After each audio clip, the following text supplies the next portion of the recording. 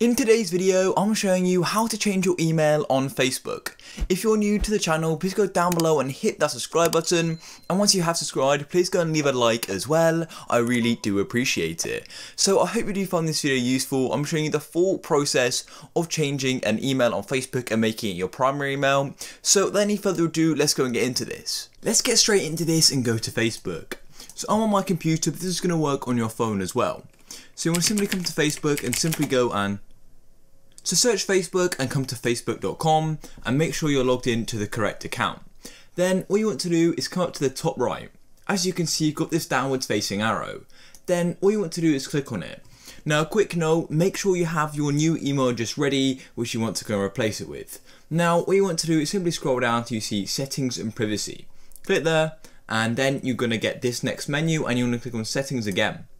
Then you are going to be on your general account settings. You've got tons of other settings down here as well, but the key one you want for now is your general account settings. So then all you want to do is come down to contact. Then you want to simply click edit. You've then got your primary email address here, which is robtuckerbusiness@gmail.com, and you can go and add another. So as you can see, I'm going to click add another email address or mobile number. Click there and then we get this pop up here. Then all you need to do is type in your new email. So I'm going to type mine in now. And then we can go and continue with this. So type your email in. Mine is a Yahoo email, and I'll just make sure that is all correct. I think it is, and then go and click add. Then it's going to go and process it. As you can see, an email has been sent to the email address to make sure it's a valid email address.